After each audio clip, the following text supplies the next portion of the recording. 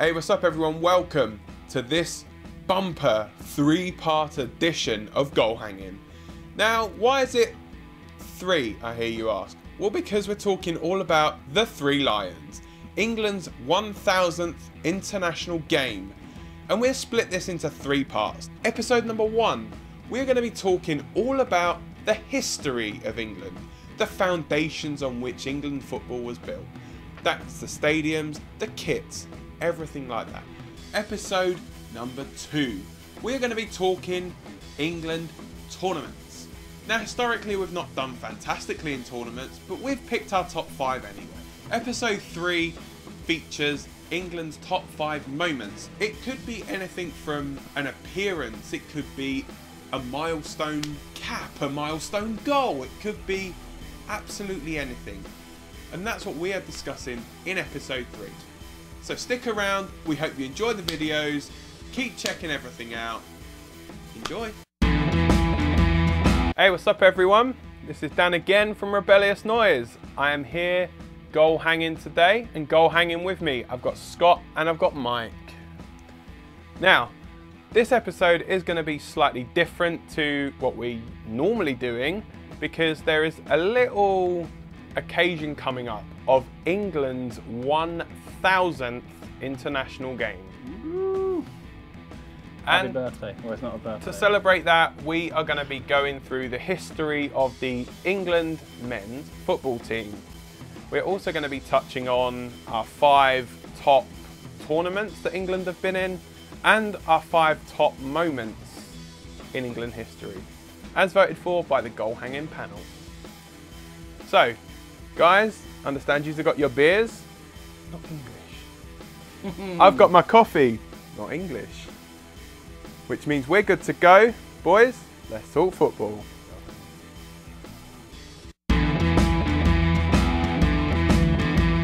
I'm really impressed with the set this week, Dan. Yeah. Really impressed. No expense spared really. We've got all the England, everything, as you can see, is all some England. nice retro kits there. Great moments in history, which I'm sure we'll talk about. Exactly. Obviously the drinks as always, I'm sure. Pleased with them, you know. Big-headed footballers. Big heads, I yeah. understand from your personal collection. They are from my personal collection. Yeah, a little bit battered and bruised, but you know, some I'm of them sure. are falling over, but that's not unlike many old England players, you know, at the time. And to be fair, there's a lot of them that are battered and bruised, which I'm sure, you know, they would have had in the games throughout the years. So, really, you know, they'd be quite proud that they're, you know, represented showing, well. showing that they're getting stuck in. So there's even a trophy to show that England did actually win a trophy at one point. So yeah, let's just get in straight into the history of England, really. So it's actually the joint oldest football team in the world, formed at the same time as Scotland. Obviously, England had a bit more success, but not much, but a bit more. And yeah, so a representative match between the two was played on the 5th of March 1870. Love it. Way before all of us were born. It was actually played at the Oval, which is a famous cricket ground. Finished in a 1-1 draw, and that was organised by the Football Association. They did a return fixture as well, organised by representatives of Scottish football teams on the 30th of November 1872. Played at Hamilton Crescent in Scotland, and that's viewed as the first official international football game because the two teams were independently selected and operated rather than being the work of a single football association. And I'm sure you guys will appreciate this. England, they were going balls to the wall with their formation. It was a great formation they played. It was one full-back, one half-back, which we would now know as a centre-back, and 8 forwards. Wow. What a line, mate. 8 That's forwards. like the reverse of the Mourinho tactic. Exactly. You know, like, park the bus, yeah. that's like ride the bus. That's like literally put your foot down on the bus.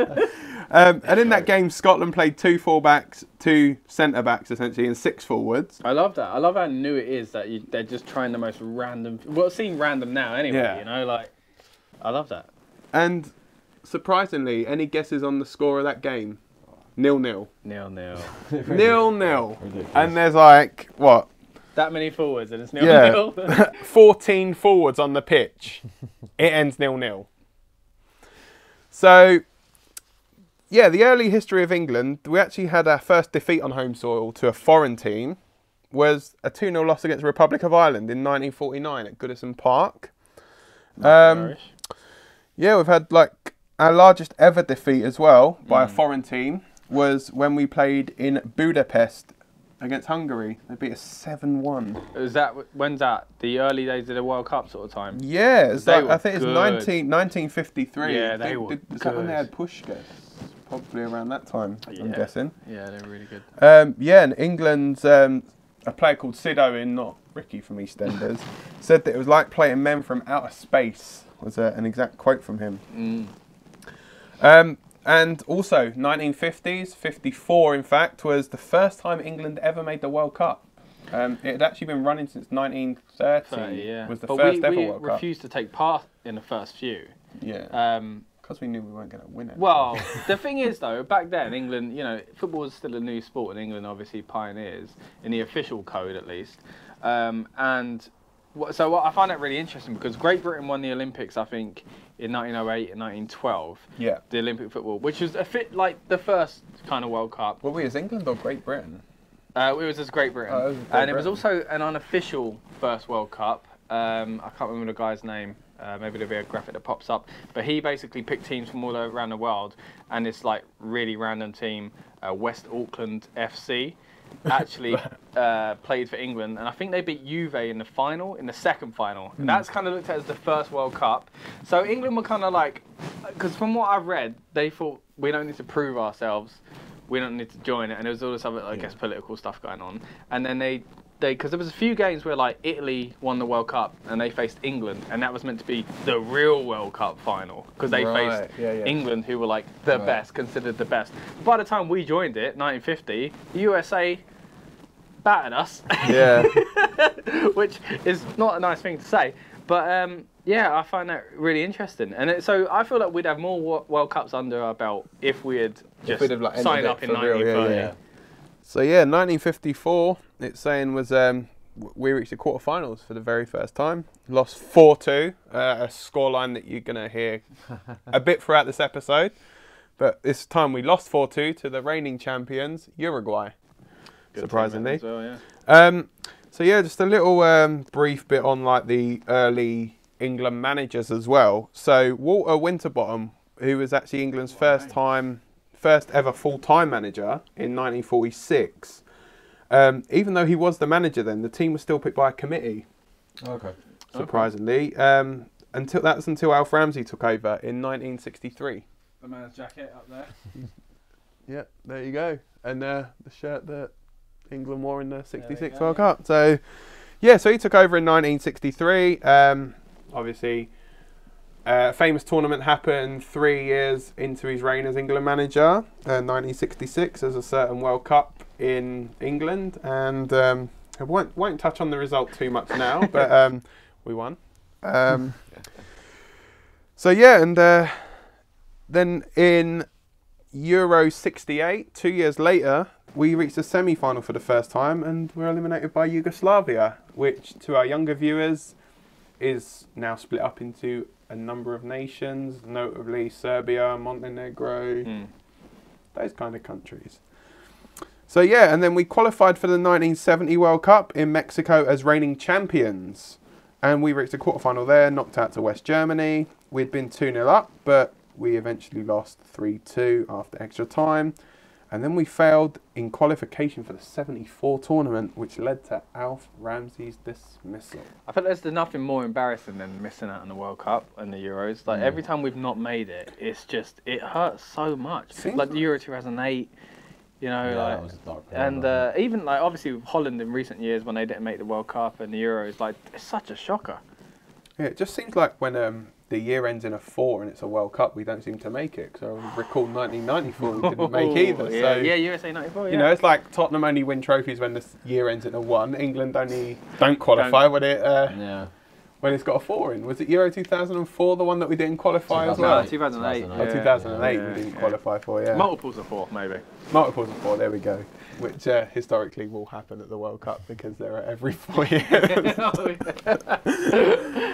So we've touched briefly on England managers and the early origins of England, but it'll be rude for us, you know, with a backdrop of such an array of kits, not to touch on England's historical football kits. So our traditional home colours, as you know, will be white shirts, navy blue shorts, and white or black socks. And periodically we've worn all white kits. Although our first away kits were blue, our traditional away colours are actually red shirts, white shorts, and red socks. 1996, another famous England tournament, it was changed to grey. It was only worn 3 times, actually. Which is weird because it's seen as quite legendary. Yeah, and the semi-final of Euro 96 against Germany was probably the most famous time it was worn. And the deviation from the traditional red was quite unpopular with the supporters, actually. Which is strange because, like you touched on there with the blue as well.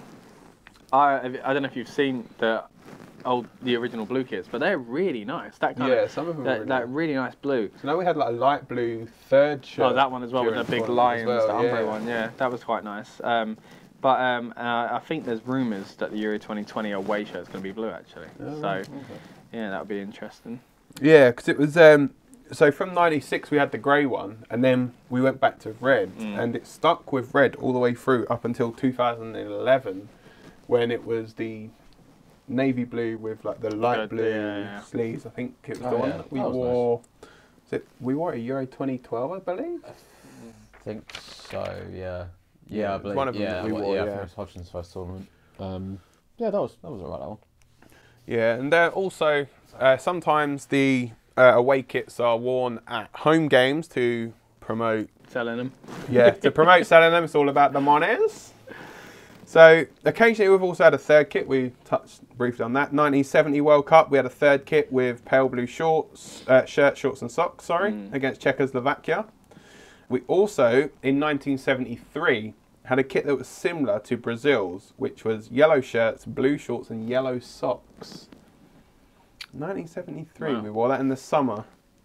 And for the World Cup in '86, we had a theme, very summery colours. Yellow's more associated with England goalkeeper shirts, but it's a classic there as well. Yeah, and then in 1986, we had a third pale blue kit, imitating that worn in Mexico 16 years beforehand, and we retained the pale blue third kit until 1992, but they were rarely used. And talking of kits, Umbro first agreed to manufacture England's kits in 1954.